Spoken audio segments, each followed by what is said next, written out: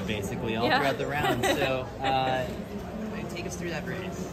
Gosh, to be honest, I don't remember anything after 100 meters. It's just a blur. It just went by so fast, and I just couldn't be happier with the results. So. Yeah. This season, I guess, like what has been clicking in practice that has ultimately like led to this breakout at the U.S. Championships? Oh gosh, so much. I think a lot of it's just kind of like natural progression, being in the group for like this like third year now, and then like we changed some things. I felt like the strength wasn't there last year, the consistency wasn't there. So coming into this year, my goals were to just honestly be consistent, consistently under 2, and really work on that strength training, and it paid off way more than I thought it would. So yeah, this is a dream year so far. A little bit slower or clumped up than you thought, or do you think it's going to end up right? Yeah, I thought it would go out a little bit faster, to be honest.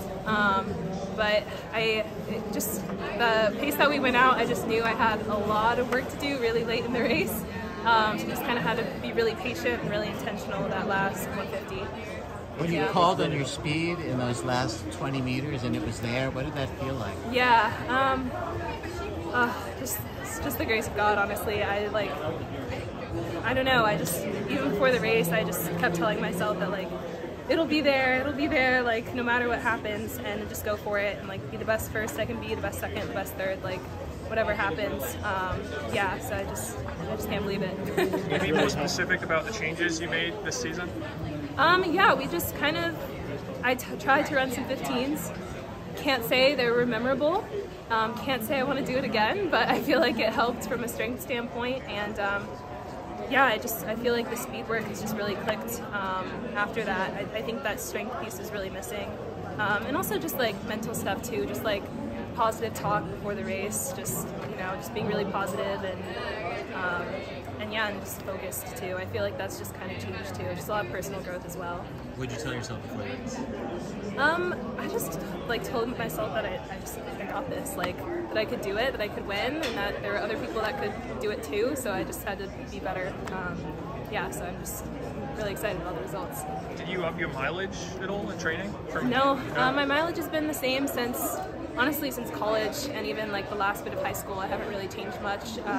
Just like little things have just gotten slowly better over time, and it's just, yeah.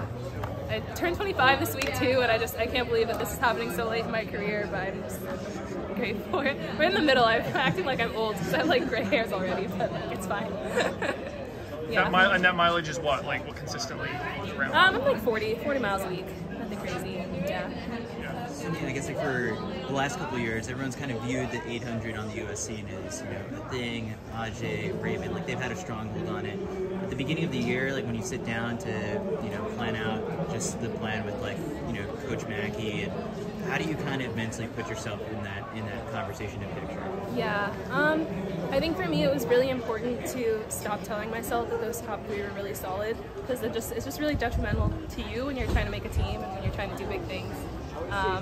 So I just started writing down that I was going to be top 3 at USA's, and I just felt like over time, the more I wrote it down, the more I believed it. And yeah, just a lot of things just worked out in my favor too. But yeah, I couldn't be more grateful. And when you approached this race today, were you thinking top 3 or were you thinking win? I was thinking win, to be honest. I've been thinking win for a while. And when I got here, I really, really believed it on the line. And yeah, I was really grateful for that. So since when? When did you start thinking win? I'd say like after indoor HEPs. Can we cut that out? You gotta keep the HEPs shout out in there. Indoor HEPs is the greatest meet of all time. It's fine. After indoor nationals, I like wrote down for the first time like I want to win outdoor nationals, and at the time it just seems like so crazy. But I think like over the course of the season, some things started clicking together, and I was like, I can do this. So yeah, here we are. When do you sit down and really think of the goal for Budapest? At what point? I guess now. I feel like the dream for here didn't really start until after indoors. I've been trying to not think too far into the future because I wanted to be present here and really give it my all here and not get distracted by things I can't control down the line. So we're going to take a nice mental break and then get right back into it and train and try to get to the final and do the best. So, You have a chance to celebrate? yeah, we're going to get ice cream.